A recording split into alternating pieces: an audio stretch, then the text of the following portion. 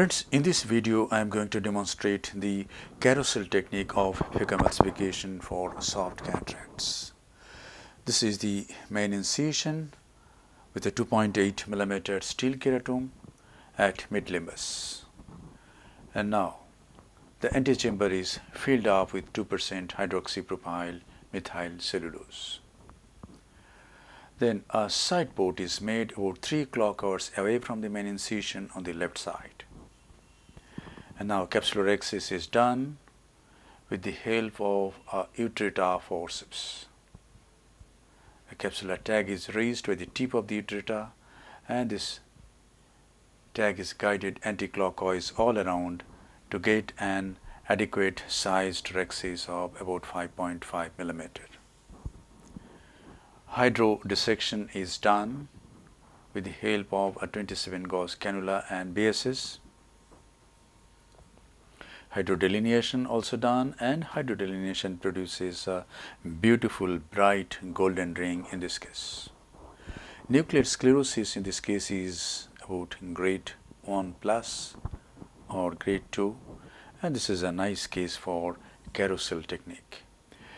Once this hydrodelineation occurs, we just have to rotate the nucleus nicely clockwise and anti-clockwise several times, and then place the tip of the phaco needle at the edge of the nucleus, apply high vacuum and flow rate. In this case it is 450 vacuum and 45 flow rate. Ultrasonic energy is not much, about 40%, and the nucleus rotates and gets eaten up. The epinucleus also comes very easily. And now the antechamber is filled up again with 2% HPMC, because I want to maintain the depth of the anterior chamber. I want to be away from the corneal endothelium during removal of the cortex. When the antechamber is filled up with visco, the antechamber is maintained for some time, and another way is we can elevate the anterior lip of the main wound, and the leakage of fluid is less. Thus we can maintain the antechamber depth.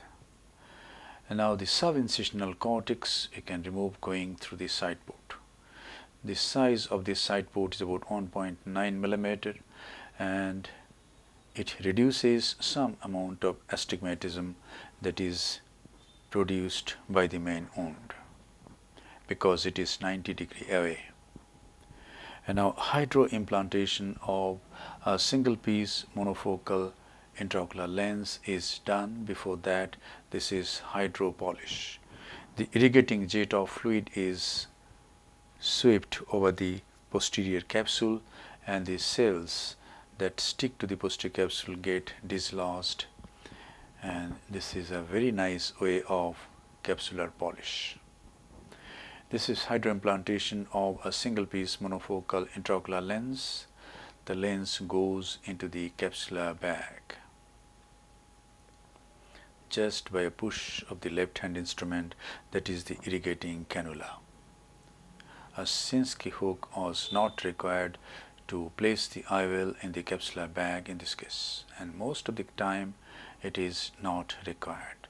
The irrigating cannula can place the intraocular lens in the capsular bag.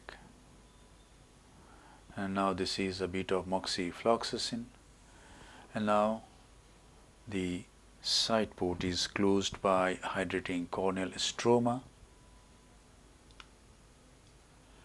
And now a final lavage of the anterior chamber. The antechamber is thoroughly irrigated,